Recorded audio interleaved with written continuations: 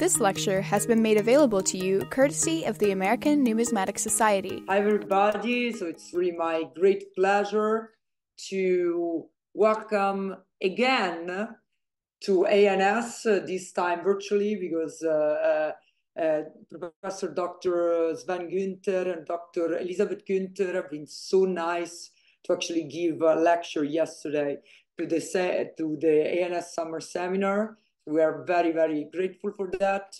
And now I welcome you again online. So I'll begin with a brief introduction. So Professor Dr. Sven Günther received his PhD in Classical Studies and Archaeology from the University of Mainz in 2008, with a dissertation on indirect taxes in the Roman Empire between Augustus and Diocletian. After having taught both at the high school and university level in different institutions in Germany, he has been working since 2015 at the Institute for the History of Ancient Civilization at Northeast Normal University in Changchun, China, first as associate professor, and then from 2017 on as deputy director. His research focuses primarily on ancient economic history, numismatics, and didactics. Since 2014, he has been senior editor of the Journal of Ancient Civilization of Changchun University and co-editor of the Marburg Contribution to Ancient Trade, Economic and Social History. He's the author and editor of 14 books and over 150 articles.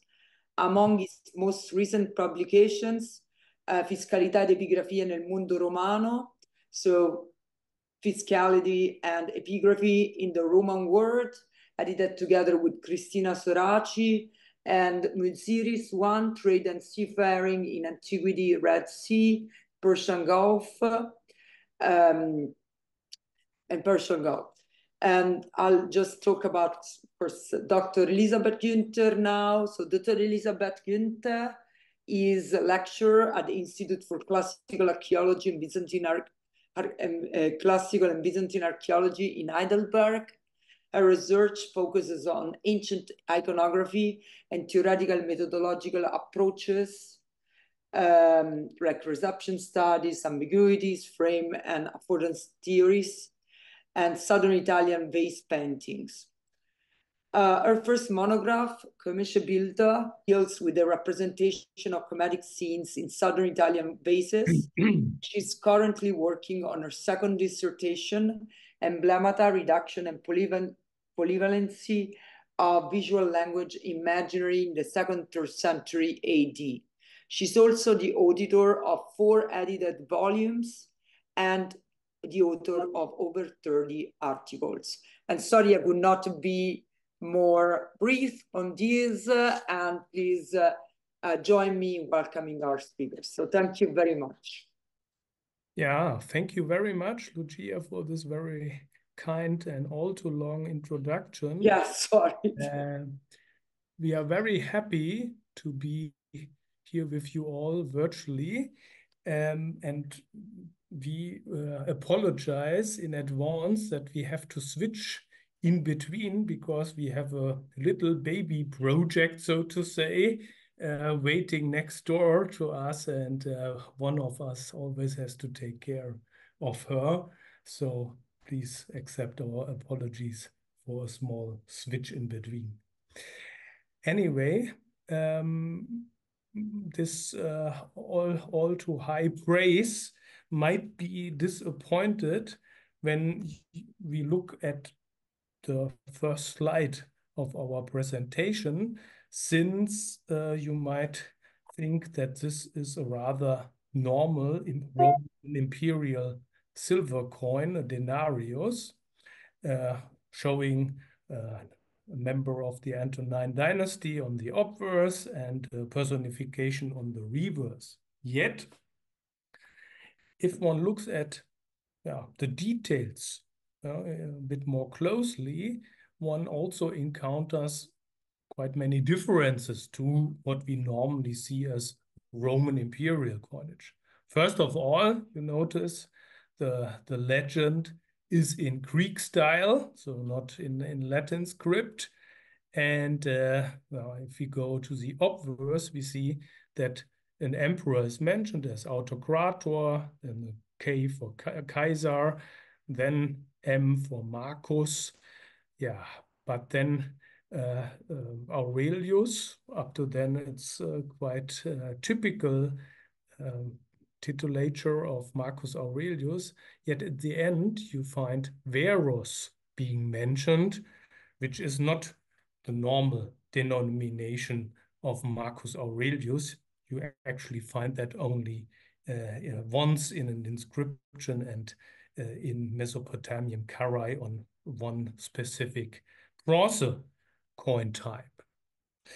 And that astonishment continues, so to say, on the reverse, as not as normal the deity is somehow specified in the legend around this personification, but it's actually a ruler that is mentioned there, Basileus, Mannos, Philo, which can be filled to Philorhomaios. So what we have here is something that at first glance looks Roman, but if you look at further details, it actually shows some diversion from the typical Roman imperial coinage. So what is the story behind that? That is in the focus of our talk, and it will be both a historical but also an iconographical study of these specific coinage of Basileus, Mannos, Philorhomaios. By the way, if one looks at the portrait of Marcus Aurelius or Lucius Verus, it's also not clear whether that resembles Marcus Aurelius or Lucius Verus. The hooked nose might be more similar to Lucius Verus, but while the overall appearance could be also Marcus Aurelius. So placing this coin into a historical context brings us to a region that one can certainly describe as fringe or edge of the Roman Empire, namely the region between the Roman Empire and the Parthian Empire, which you see here also depicted in very detail on the map. It brings us to Mesopotamia and then to two specific places that play a particular role in the next couple of minutes, namely Edessa. Sorry, my mouse disappeared. Edessa being placed here and Carai, while we have also to take into consideration that it's not just the Roman Empire on the western side, so to say, and the Parthian Empire on the eastern side, but that also Armenia in the northern part or northeastern part plays a particular role, as you might know, Armenia being always a kind of buffer zone, so to say, between the Roman Empire and the Parthian Empire. Always diplomatic, but also military issues happened there. And this is actually the case also in the 160s AD in that region, when Lucius Verus, the co-emperor, together with Marcus Aurelius, is going to there to fight the Parthians after these, at the death of Antoninus Pius, so the predecessor of Marcus Aurelius and Lucius Verus, had somehow taken over control of Armenia. The story is quickly told. Lucius Verus marches to there, in between marries his wife, Lucilla. We come to that later on in 164 BC, is placed at Antiochia mainly, which you find here, but from time to time also stretches to the war zone, so to say, but mainly his commanders have to fight there. He is conquering step by step with the commanders back Armenia, is also marching into Mesopotamia, and eventually reaches also the capital of the Parthian Empire. Ctesiphon, and burns it down. What he brings back is not only a triumph and his soldiers, but also the Antonine Black. But this is not what we are talking about today. We talk about this small region around Carrhae and Edessa, which is the Osrhoenian kingdom. And in particular, the Osrhoenian kings play a role in this game, yet it's quite difficult somehow to define what role exactly they have played. They are occasionally mentioned in our Greek and Roman source material, yet already the chronology of these kings is very much disputed.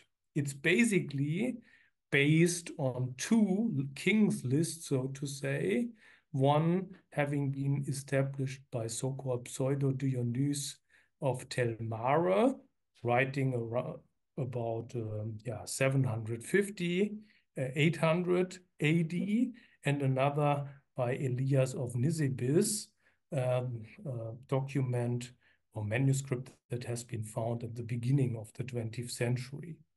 And it was Andreas Luther who discussed in very detail these two lists and tried to combine the findings in these two lists to a regular chronology of these Osrhoenian kings.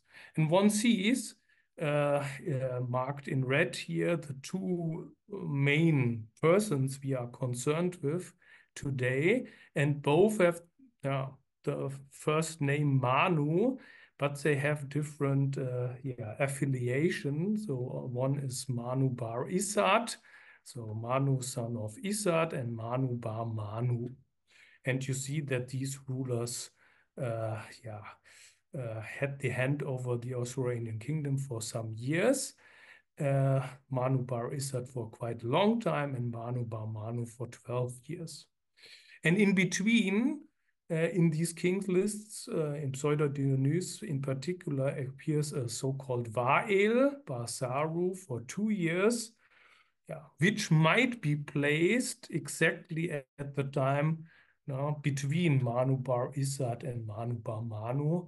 But all these details are rather conclusions from academic research than what actually we can testify and confirm in our sources. Anyway, this Manu bar Manu will play now important role, as it now and many others have supposed that Manu bar Manu is actually this King Mannos Philorhomaios we find on the reverse of these coins we are discussing today.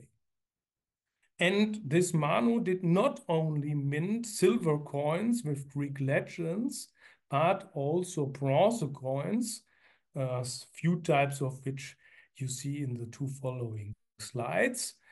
He is then usually depicted in a rather rough style, so to say, on the obverse, and on the reverse, his name and his kingship are mentioned in Syriac Estrangelo, and more alleging a connection to the Antonine dynasty, so to say, these two types where you have, again, a person on the obverse, which looks rather similar to what we find as characteristics of Antonine rulers. On the reverse, again, the name and title of this Manu, King Melek in Syriac Estrangelo. One should not be tricked, though, by these depictions, as also this King Vael, about which I shortly talked before, so who ruled this 2 years, probably in between the two Manus, is shown on coins. He's actually probably the first one being depicted on bronze coins in that region.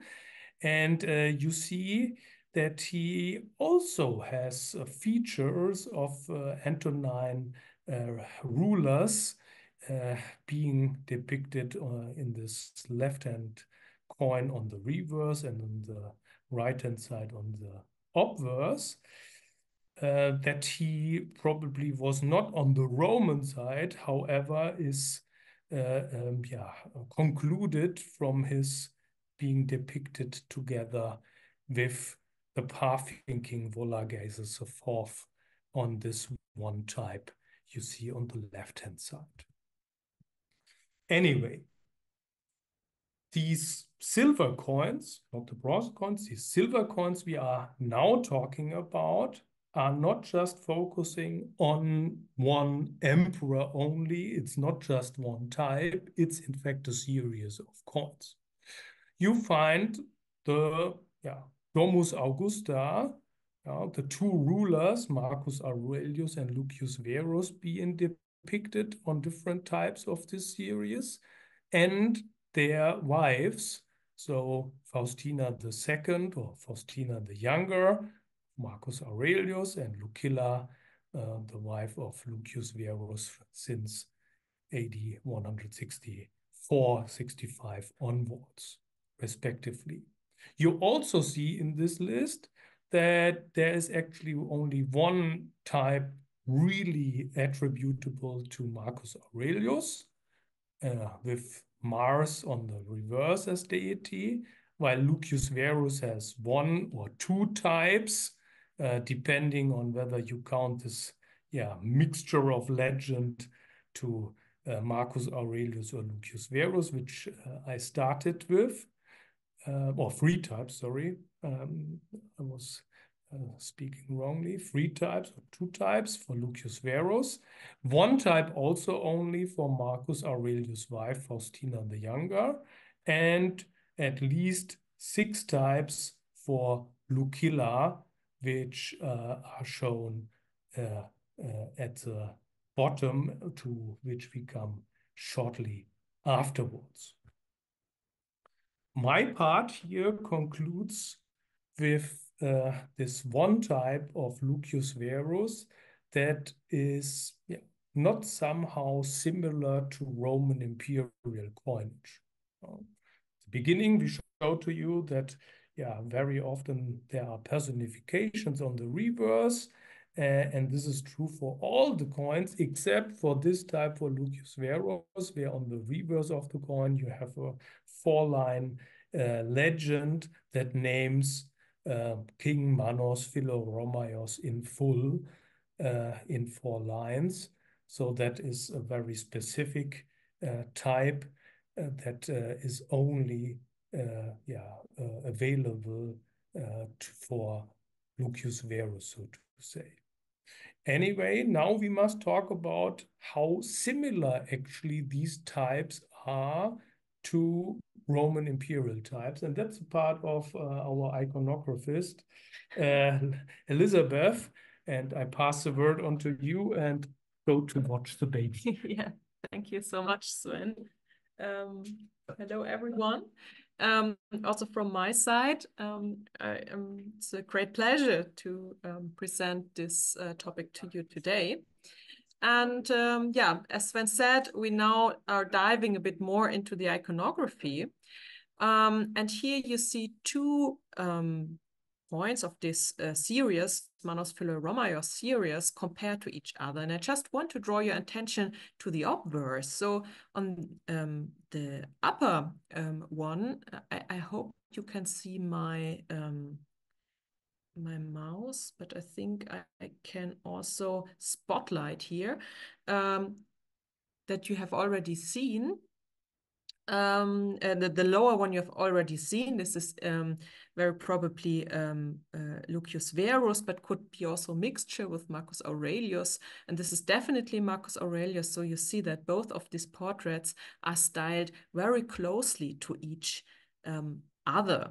And even more close are the wives. So if we see Faustina the Younger and Lucilla together, you can clearly see that the portraits are styled in a very similar way. And even the legends running around, so here Faustina Sebaste and Lucilla Sebaste are placed in very similar spots on the obverse. So here seems to be a kind of link in the design of both obverses. And also on the reverse, we see similarities of these two coin types. So this type with Faustina on the obverse, remember that we have only this one type for Faustina, shows the goddess Juno on the reverse. So the main goddess, the highest goddess of the Roman pantheon. And Juno here is offering. She holds a scepter in her left hand, offering with a bowl in the right hand, and here on the crown is a peacock. This is her attribute, her typical attribute she always has, so we can identify her as Juno. And on the reverse of the coin with Lucilla on the obverse, we see a very similar figure standing here, also with a scepter in the left hand and a patera, this offering bowl in the right hand, but without any peacock. So the goddess here is not as defined as in the case of Faustina. And since this scepter is a bit broader, it is also sometimes interpreted to be a torch. And this is why we see here Juno or maybe Ceres on the reverse. But there are types where it is a bit more clear that also Juno is shown on the reverse. We can come back to this later. If we look at the portraits, I have said there are some striking similarities. As you know, people doing classical archaeology are always looking for some portrait types. So I was interested in the portrait type of Lucilla, specifically used on the Philorhomaios coins, because all types we know, and we will talk about this later, all types show the very same portrait type. So all coin types show the same portrait type.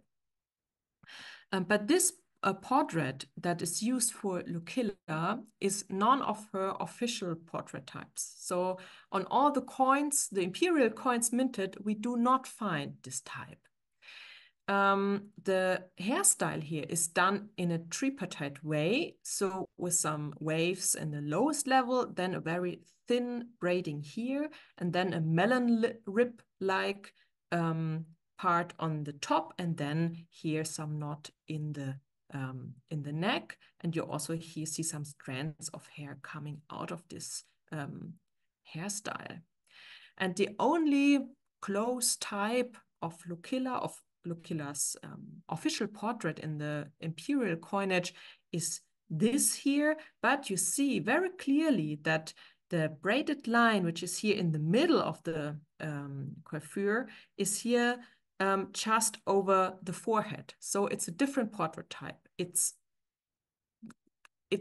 different.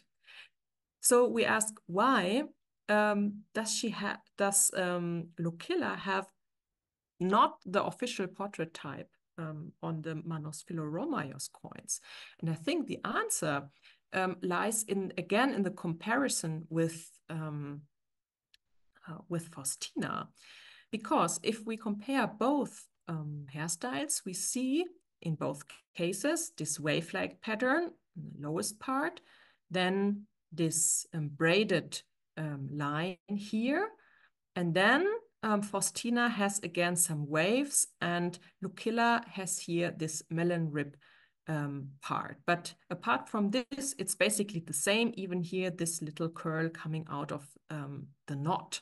So what presumably happened is that the person or the people designing the portrait for Lucilla on the Mannos Philorhomaios types looked at the portrait of Faustina, took it, but then altered it a little bit.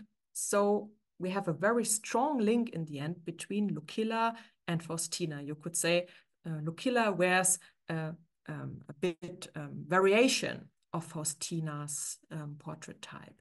And this portrait type we see here is indeed an official portrait type of Faustina that was also used in the coinage. It is called the 8th type, according to Klaus Fitchen, who made a typology and tried to find a chronology of this of these hairstyles, and very likely this 8th type was employed after 162 AD.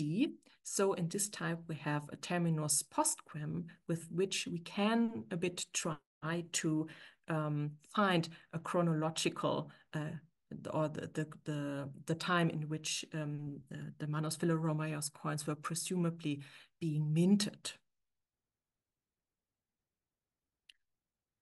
Again, a close look at these portraits is interesting because, as I said, on all types minted with Lucilla on the obverse, she has the very same hairstyle.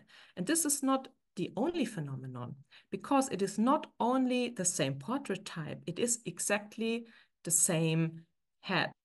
So if we compare them, it is very likely that here they used always the same obverse die for all the coins that were minted for Lucilla. I haven't seen these coins in the original, so I cannot be 100% sure. So I'm just telling you my observations. But what is very striking in my eyes is that this lambda here in Lucilla, so basically the second lambda, is broken in all 4 cases. Oh, sorry. Here, here, and also here. And also the size of the letters is basically the same. Also the facial features and the clothing here of this bust. So in our eyes, it is very likely that indeed there are die links between these obverses. And die links, we find indeed some more in this group or in this coin series, also on the reverses. And here you see a reverse of RPC number 6488. The piece here the upper one is in the British Museum, the lower one in Münzkabinett Berlin. And again, we see strikingly similarities here. The patera, this bowl is exactly next to the epsilon here, and the scepter nearly touches the omicron of Mannos, and this omicron is also a little bit cut into pieces. So again, we think, although we have not seen the original coins, that these also share the dies. And a third interesting thing we observed is that also these 2 coins here share the same reverse die. So this is basically the same RPC number, but you can see it's a different figure. So maybe there's also a need to create or to distinguish them into 2 types. I think, yeah, we can here discuss about this maybe later. But you see that the figure here, again, a goddess offering, so very similar to Juno, but without the peacock, has the offering bowl here exactly next to the Y and the Y, and the head is between the Nu and the Omicron of Mannos, and the scepter he touches the sigma of Mannos, and here also the sigma of Philorhomaios.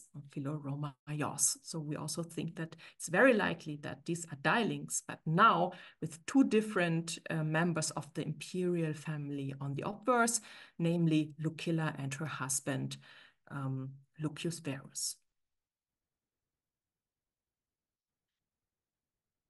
So we have already mentioned that this coin series of Mannos Philorhomaios is modeled closely to the imperial coinage.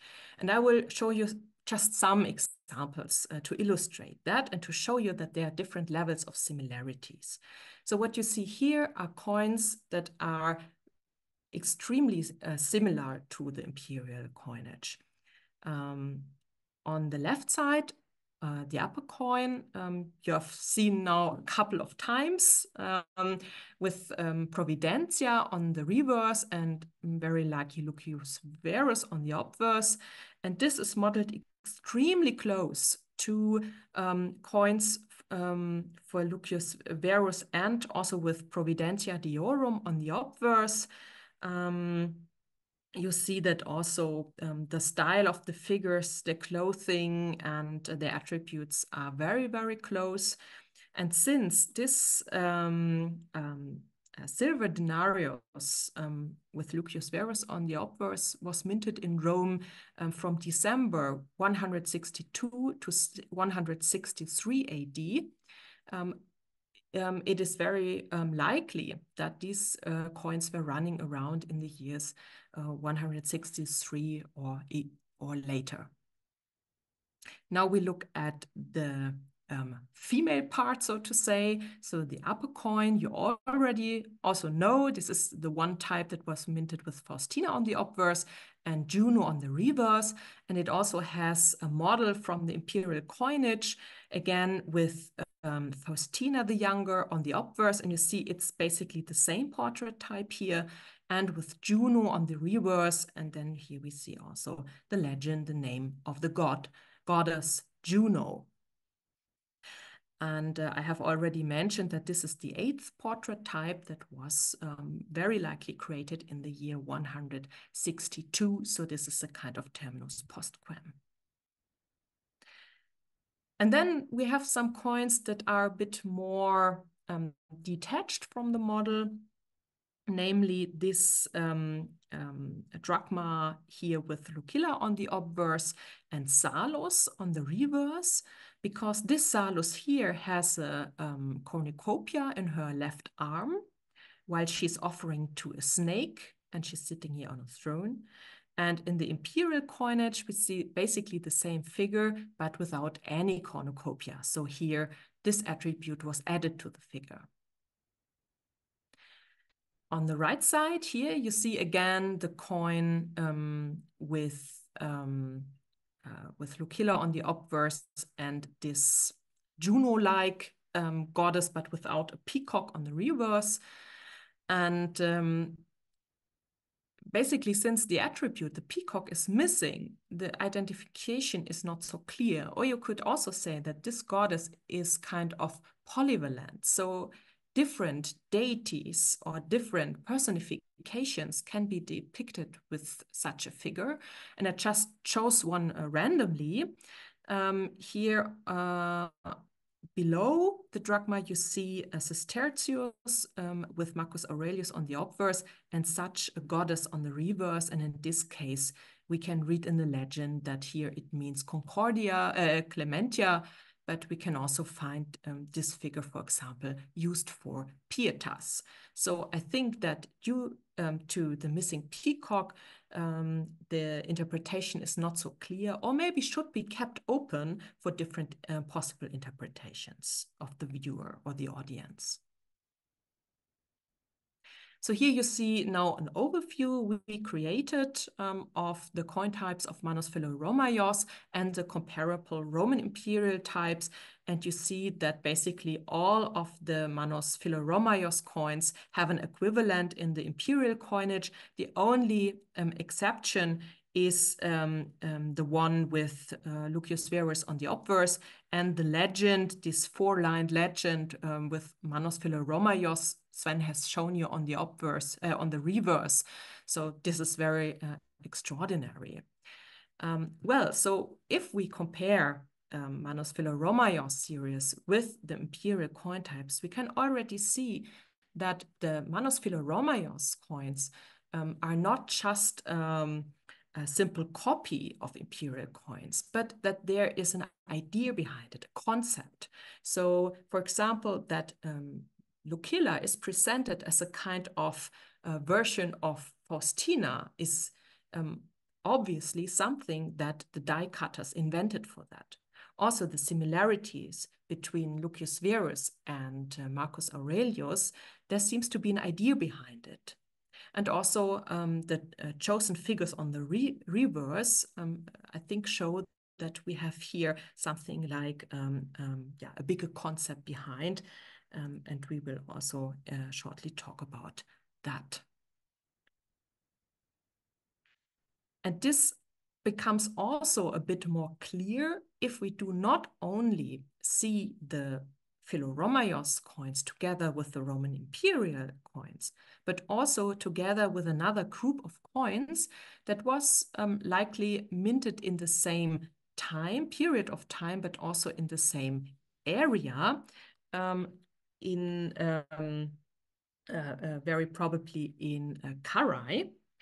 And these also have a lot of things in common with the Mannos Philorhomaios coins. First of all, they are also silver coins, so silver drachms. Then they have the portraits of the imperial family on the obverse. Then they, as I said, come from the same period and probably area. And then they are also modeled after the Roman imperial coinage. And here you see on the reverse, again, Providentia that you have already met on the Philorhomaios coinage, but also in the imperial coinage. So these coins also have a Greek legend. And on the reverse, usually we find the legend of, of Hypernices Romaion, being devoted for the victory of the Romans, but sometimes you also find Hypernices Tonkurion, so of the emperor or so. So there's some alterations of that, some variations of that. But this basically gives the name to these Hypernices coins. And on the obverse, as I said, the members of the imperial family, and then, as you have seen here, Faustina Sebaste, for example, or Lucilla Sebaste. But there are also differences. So first of all, it's how the dice were turned against each other. So while the Philorhomaios coins are usually set at 6 o'clock, the Hypernices coins are usually set at 12 o'clock. And this might already indicate that the Mannos Philorhomaios coins and these Hypernices coins were minted at least in different workshops, maybe also in different places, but we don't have further sources to pinpoint the exact location of the mints. So this question must, unfortunately or luckily, remain open.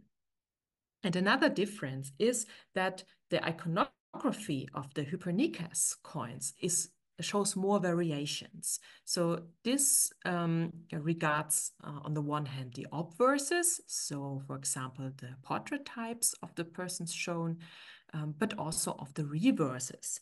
For example, the Hypernices coins show Armenia, like in the imperial coinage, and this Armenia personification was minted from 163 AD on. So we come into the same period of time, while the portrait types show a broader chronological range, I have to say. So here you see all together the Hypernices coins on top, then the Mannos Philorhomaios coins in the middle, and below the imperial coinage. And here I think you can see very well, on the one hand, the similarities, but also the differences between the figures on the obverse and reverse. For example, here Providentia on the Hypernices coins is quite close to the Mannos Philorhomaios and the imperial type, while we see more differences in Salos. Seated Salos in the Hypernices coins has a cornucopia, but standing on the ground, but still she's enthroned feeding a snake. And the Philorhomaios type, she holds the cornucopia in her hand. And as I have already shown to you, in the imperial coinage, there is no cornucopia at all. Sorry, no, I jumped in the slides. And if we look into this iconography, we find again an important difference between the Hypernicus coins and the Philorhomaios coins. And this I would like to outline a bit because I think it is important for the interpretation of the Philorhomaios series. And this is the choice of the personifications and goddesses on the reverse. Here you see two Hypernicus coins with Lucilla on the obverse. In this case, by the way, this is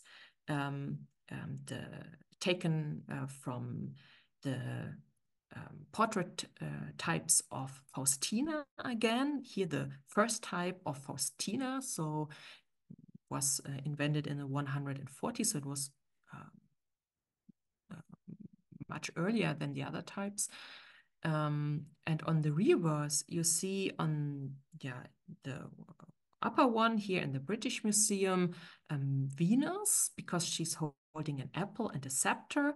And in the lower example, which is not yet in the RPC, you see also Venus undressing and also holding an apple. So here in the Hypernicus coinage, Venus is very common among the deities on the reverses of the coins minted with Lucilla on the obverse. While if we compare this with the Mannos Philorhomaios types, Venus is completely absent. So here you see comparison. Here always the reverse of the Hypernicus coins. You see here Venus with apple, here Venus adjusting the drapery or undressing, and here Turreta Tyche holding maybe an apple instead of a globe, which could also be a reference to Venus, and all of them are missing in the Mannos Philorhomaios types. And with this question, or with this idea, we come back to the question, so what might have been the actual purpose of these coins? Why were they minted the Mannos Philorhomaios types? And as we have said, one possible explanation is that it was linked with the marriage of Lucilla and Lucius Verus, which took place in the middle of the Parthian War. Sven said probably in 164 AD, but we don't know it exactly because we don't have any sources that help us to pinpoint the exact chronology of this wedding. So this would be an explanation why Lucius Verus and also Lucilla are quite prominent on the coins. On the other hand, we miss in the iconography anything that is related to marriage. For example, Concordia, so the dextrarum iunctio, shaking the hands of empress and emperor. But also Venus or fecunditas. So this kind of concepts that are very closely linked to the marriage are completely absent on the Mannos Philorhomaios coins. Instead, we find at least two types that are related to military. Here you see an interesting specimen that was auctioned in May of this year, at the end of May, with Lucilla on the obverse and Victoria on the reverse. So this is extremely a rare piece. And also in the imperial coinage, we do not find the link between Lucilla and Victoria.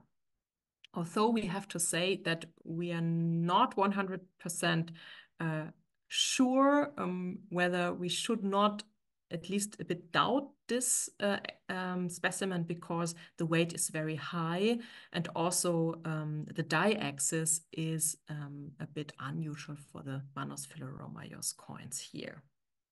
So we haven't, of course, seen the original one, and this is always necessary to really answer this kind of questions. So we leave the question open here. But there's also a second specimen that was published some years ago. Victoria, however, on the reverse, holding a wreath in her left hand and a palm branch in her left hand, approaching to the left, is also to be found on some coins minted by Marcus Aurelius. For example, this one here, and this is one of the earliest. So it was minted between the December of 163 and the December of 164. So we think that this kind of figure was present among the coins running around in 164 or 65. Although I have to say that this, in this case here, is a bronze coin. But there are also other coins showing Victoria on the reverse, and they were minted later. So 166, 167, but Victoria already also was present under Antoninus Pius. So it is very difficult to get a better understanding of the chronology. The other military type, so to say, is the one minted for Marcus Aurelius with Mars on the reverse. And we also find some predecessors of this iconography of Mars under Antoninus Pius. But it was also linked with Marcus Aurelius in the imperial coinage. For example, this example here was then also minted probably in the year 164. And this again might suggest a chronology, but we cannot be absolutely sure. So again, we show you here a general comparison between or a general list of the types of Mannos Philorhomaios. And with this, we come to the conclusion, and I pass back to Sven. Thank you so much. We have looked at this Mannos Philorhomaios coins in comparison to the Roman imperial coin types and these Hypernikes coins. And for us, it becomes or became quite obvious that, these coins are closely modeled after Roman imperial coins and also somehow linked to the so-called Hypernikes types. Yet there is not a one-to-one modeling. There are deviations from both. And this shows to us that this coin series has an own concept. It was created in a fine-tuned way, so to link the different themes, the different concepts with each other. The homogeneous look of the Mannos Philorhomaios coins and the high number of dialings, as Elisabeth has shown, suggests for us a high output in a short period of time. And that output can be dated to after AD 163, most probably 165, when we follow how the military expedition in the Parthian to the Parthian Empire went on. Also, what regards the chronology, yet contested chronology, we find for the Osrhoenian kings.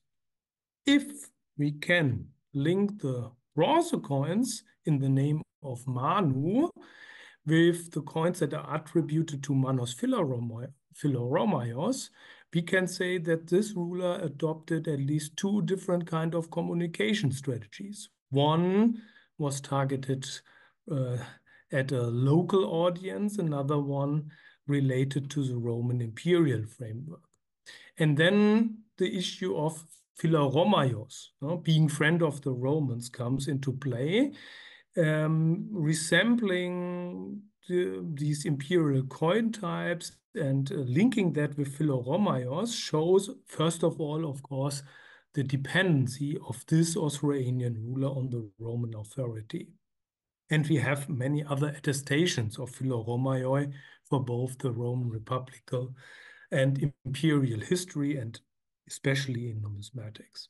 Yet, There's an unusual relegation of the titulature of Mannos Philorhomaios to the reverse. And that's very remarkable for Philorhomaios coinages. And it, for us, suggests that it has something to do with the circulation of these coins.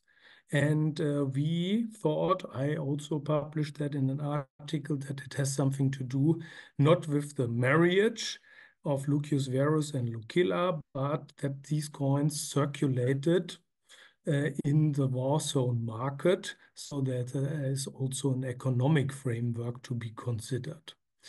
Anyway, the imperial magnet, so the presence of Lucius Verus and Lucilla, at least being close by in Antioch, shows how this imperial authority had an impact on these coins, and shows how this Mannos Philorhomaios was at the edge of the Roman Empire, but wanted to be even closer to the Romans than just at the edge. Thank you so much. Thank you. Thank you very much for this wonderful, it is really wonderful interpretation and very interesting. And I have a question from the audience and then I'll open the floor to further questions. Here, Alex says,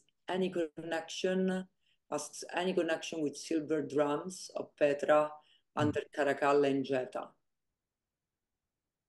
Yeah, thank you so much for this question. So actually, we have also coins, the Hypernikes types, for instance, for Commodus. Yet the difference is these are then prototypes showing Tyche. So there is a continuity with Hypernikes as legend, but the framework totally breaks. It's not silver anymore, it's bronze. It's a different kind of personification on the reverse. And if one looks to close by cities and territories, one sees not a particular connection. I mean, there are, of course, in other cities, personifications of, which we find in the imperial types as well, but not as close as far as we have observed, and not in such a very dense related style, so to say. So I think the striking point is it's silver coins. And I think one must put very much emphasis on that. And this was also the starting point when I thought about this economic impact, so to say, or the economic framework, that this might have something to do with the presence of the Roman army at that time that can be seen at work here. I mean, it doesn't exclude, for instance, that it was originally issued when Lucius Verus and Lucilla married. You see, there are much more types for Lucius Verus and Lucilla than for Marcus Aurelius and Faustina, respectively. But it has, of course, not the very typical arrangement and iconography we see on these marriage coins, let's say. So this suggests that there is at least a second consideration at play, and this seems for us this war zone market where these coins could be immediately used. So yes, there is, of course, always a link to personifications. One could also include Alexandria as a reference, but not as close and interrelated as we might wish to have. You want to add something, Elisabeth? I wanted to add that this kind of goddess looking like Juno, but without a peacock, whereas that it might be something like a polyvalent or ambiguous figure. Gives also one the impression that maybe they also wanted to leave it the interpretation open to some kind of degree. So this would mean that also the coinage could fit to different purposes. I mean, also Ceres, referring to to harvest and fertility and so on, you can use for different things, right? So at least for me, from the point of iconography, it is not so much targeted to one purpose, but there might be an openness that speaks maybe for different purposes connected, as Sven has said, of course, with the economic needs that are linked to the Parthian War, basically. I mean, that's the very big thing happening, and I think no one will doubt that it has something to do with the Parthian War in the end. Thank you. Are there any other questions? Any questions from the audience? I don't see any questions. Can I ask you to actually discuss a little bit more these Parthian-like iconography that I saw on one of the coins, because it's very... Vail coins. Because this is fascinating, because of course, as you say, they issue, actually are one of the very last to issue silver provincial coinage. And of course, you argued rightly that bronze is clearly for a local audience. That's why the script is different. But then you also have this, yes, and this is of course on the bronze. It makes perfect sense. Yeah, I mean, very much is unclear here. No? So we have this Vail actually mentioned in this king's list, but only in the king list by Pseudo Dionysius of Tel Mare, not in Elias of Nisibis. And there it is said explicitly that this king was installed by the Parthians, or Parthian king, while Manu was absent in the Roman Empire. Now we know that in this list there is confusion between these two different Manus, if I may go back shortly. So you see there is a Manu bar Isad and a Manu bar Manu, and in this list, yeah, it's totally mixed up, also the attribution of years. So the idea is then, how can you make a historically chronological sense of the coinages? That's why the coins of Vail are put first, being the first bronze coinage, to which then the coins of Manu somehow respond. And this is based on this particular type showing the Parthian king on the obverse. But as we know that Vologases ruled for quite a long time, that could be placed, of course, at any point from the 130s to the end of the 160s, so to say. So here you see how the interplay between coins and historical development function. You have the idea, okay, at that time, Vologases is reaching onto Armenia, is also trying to strengthen his position in Mesopotamia, so he might like to get hand over this territory by installing a king there. Then the Romans come, push away everyone and everything, and then install Manu as king, who names himself then Mannos Philorhomaios. So that's the reconstruction of that, but it's very much based, of course, on establishing these links. It has a good sense, of course. It makes sense. What is interesting for me is, of course, that the portrait of this Vail has some similarities to Antonine portraits. And I think to answer the question, what is, let's say, the cultural framework around that, one really has to look at coins circulating in that region in this time. But as we all know, actual coin hoards and findings from that region are very hard to grasp. There are very few of that.